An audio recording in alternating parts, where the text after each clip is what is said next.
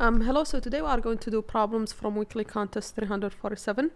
The second problem is minimum cost, or sorry, the third problem is minimum cost to make all characters equal. So basically here we have a string s that has a length n, and we have only two types of operations we can apply, right? So we choose an index I, and then we can invert from 0 up to that index I with a cost of I plus 1. The other so this is the first type of operations we can make.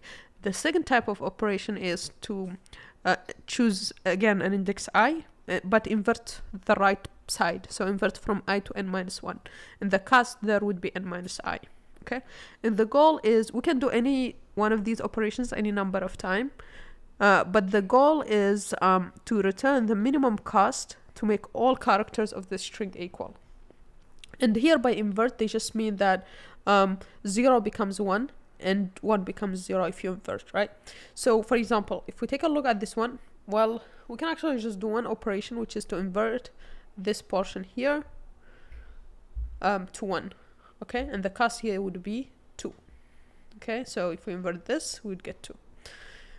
That's the minimum, or you could also just invert the last portion to 0 and get 2 as well here, because it would be n minus the index here 0 1 2, so it would be 4 minus 2, which is 2. Okay, for this example though, it's a little bit more involved, right? We can first choose to invert from index 2, so here 0 1 2 we'll end up with 1 0 1 1 like this, and then we can choose to invert from this index 1, and that would give us 0 like this, and then we invert this from index 0. Now we have all ones, and then we invert from the right this position, and now we have 1 0, and then lastly we invert here. Okay, and now we have all ones, and the total cost 3 plus 2 plus 1 plus 2 plus 1 for each operation gives us 9. Okay, so that's sort of the idea here. Now let's see how we can tackle it. Okay, so let's see how we can tackle this. So one thing to note here is that if the number you want to change is in the first half, it's always better to flip the first half. If the number you need to change is in the second half, it's better to flip the second half, right? Because it would be shorter, right? So let's say we have a number like this, maybe 1 0 1 0 1, right? For this value here, right? So what's the first half? So this is 4, and then this is 4, so this is the first half, second half. So for this one, well, if you flip it like this from the prefix side, from the left side, then it's going to be bigger than if you just flip it like this, right? So that's the first observation, right? So if it's easier to if it's on the right side portion, it's better to do the second operation, which is inverting from I to n minus 1. So what we'll do here is, let me take actually just a bigger example to show you here. So let's say we have something like this, okay? So what we'll do is we will, or let's take just this one. So what we'll do is we will just go, so what's the first half? We know that this is the first half and this is the second half, but we'll do something slightly different, which is compare I minus 1 and I, right? And the actual position we are investigating whether to start flipping from is I minus 1. And then we'll just do I traverse the string with I. Why do we do that? So what would be the first half?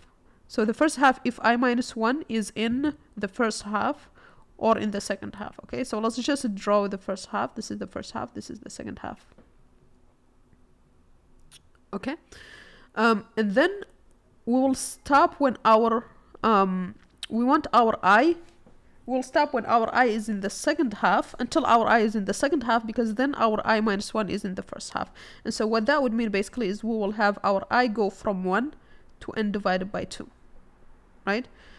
And we will be if Si is different than Si minus 1, if it's different than Si minus 1, that means we need to flip. Okay, because we want to make them equal, right? We want to make them all be the same character. So if we encounter ones that are different, we have to flip anyway, right? And now which side we flip on, we just decide based on this, we just do it for the first half separately and then for the second half separately. And so what that would mean here is we'll go, okay, so we'll start from 1 I here, so they are equal, so we don't do anything. We move our I here, they are different now. I minus 1 is here. And so what we want to flip is from I minus 1 to the left. So what's the cost of this flip? Well, the cost is, for a position, is I plus 1. The position here is I minus 1, so plus 1. So the cost is overall is I. Okay, so what should we add to our cost here? Let's just keep a variable for the cost. So our cost would be plus I. And so what is I? 0. Let's put our indices here. So the index here is 0, 1, 2, 3, 4, 5. So our index here is for I minus 1 is 1, and so it's 1 plus 1, so it's 2. So the cost increased by 2.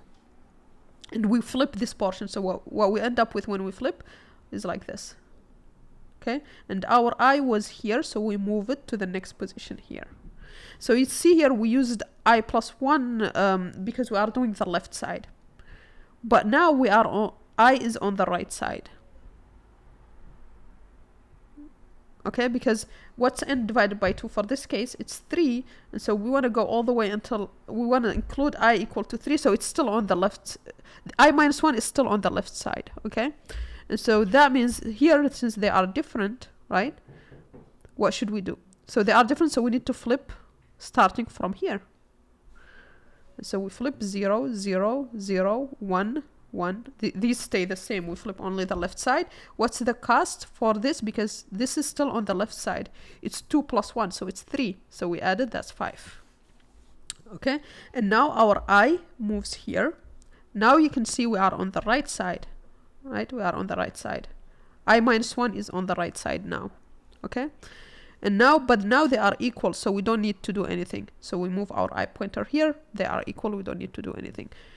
And how do we divide checking the left half in the second half? The first half and the second half? Well, we just need to do 2 loops. We can do 2 loops, one from I to n divided by 2, and then another one for I from n divided by 2 plus 1 to n. And the cost here each time, if we find the difference, is going to be n minus I. But the cost here is going to be plus I. Why plus I and not plus I plus 1? Because it's for I minus 1, right? This is the one we are checking here. Okay, so it's going to be plus I. So it's going to be I minus 1 plus 1, which is going to be I. But this is only if there is a difference, right? Only if they are different. Okay? We flip only if they are different. If they are not different, we don't need to flip.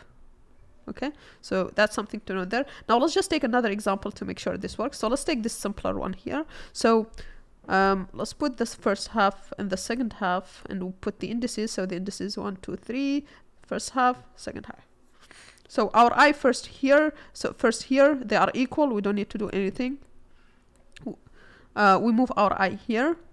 They are different. And so what do we need to flip? We need to flip the left side. I minus 1 starting. So that would be 1, 1. And what's the cost? The cost is, remember, I minus 1 plus 1, which is I, so it's 1. Okay, and we are done. Sorry, it's not 1. It's 1 plus, it's 2. Yeah. It's I minus 1 plus 1, so it's 1 plus 1, so it's 2. So this is the cost we return. Okay, and now let's take a look at this other one here. Let's copy this one and let's do it on it. So first we do the first half, which is this portion. And so first I plus add the positions 2, 3, 4, 5. So first I starts from here. They are different, so we need to flip the left portion, I minus 1. So that gives us 1, 1, 0, 1, 0, 1. And now our I position is here. So we compare, they are different as well. So what's the cost? Let's first add the cost that we added here. So the cost is going to be 0 plus 1, so it's going to be 1. And now here at I, they are different, so we need to flip this portion. And you can see, by the way, in every case, here we would have flipped. Here we would have flipped these to 0. Sorry, I didn't add that up. We'd have flipped these to 0 so that they are all zeros, and here we flip it all to 1s. Now in this case here, we flip again, so we have 0, 0, 1, 0, 1. And so what's the left half? This is the left half, this is the right half. So our I is now here. And they are different. So now we are doing the second loop. We finished the first loop, now we are doing the second loop.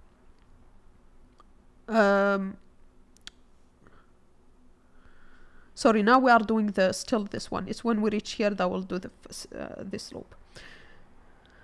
So now they are different. So what do we need to flip? We need to flip the left side, right? So we need to flip this portion here. And what's the cost? Well, we didn't add also the cost here. So the cost here is 0, 1. It's 1 plus 1, right? Which is 2. So we have 3. And now here we flip these. So 1, 1, 1, 1, 0, 1. So what's the cost here? Well, 0, 1, 2, 3, 4, 5. So the index is 2 plus 1. So it's 3. So 6. And now here we our I position is at this position now, right? So where do we flip? Well, they are different, so we need to flip the right side, right? Because now we are doing because now I minus 1 is on the right side, we need to flip this portion. This portion. Yep, this portion. So how do we do that? So we flip this portion here. So we have 1, 1, 1, 1, 1, 0. Okay. And now what's the cost of doing this? Well, this is 0, 1, 2, 3. Sorry, let's actually do these properly. So this is index 0, index 1, index 2, index 3, index 4. So this is index 4, index 5. And so it's n minus I. What's n? N is 6.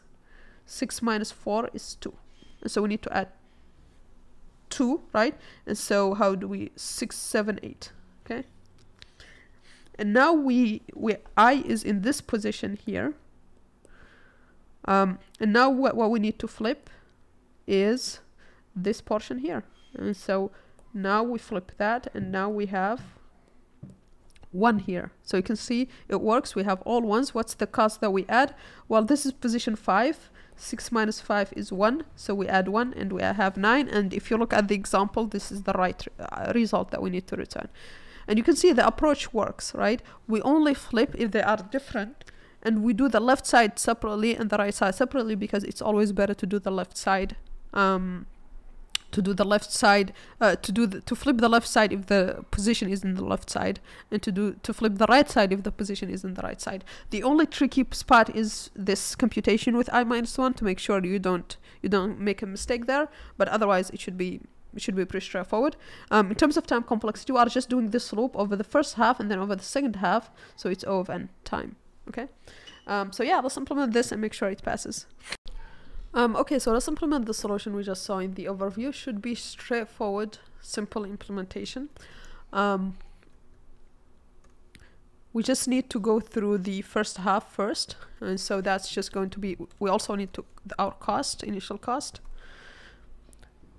So we go through the first half, which is going to be 1 to n divided by 2. In Python, to get to n divided by 2, we just do plus 1. And now we check if si minus 1 is different than si, then we need to flip from I minus 1. So we need to flip this prefix 0 to I minus 1. And so the cost for that is going to be I minus 1 plus 1, which is going to be just I. Okay. And then we do the right half separately, right? And so this is going to be n divided by 2 plus 1, because we want to start from that position, because we compare the two. And because we compare the previous one and this one, we'll cover all elements of the string, because this one stops at n divided by 2, then this one checks n divided by 2 and n divided by 2 plus 1. Okay. And so here the cost is going to be, because here we want to flip, if it's different, we want to flip I to n. And so this is going to be, of course, n minus 1, because that's the last position. And so this is going to be n minus I. That's what the this second operation is. And then at the end, we just return this cost. Okay. We need to just define n, which is the length of s. And this works fine. Okay.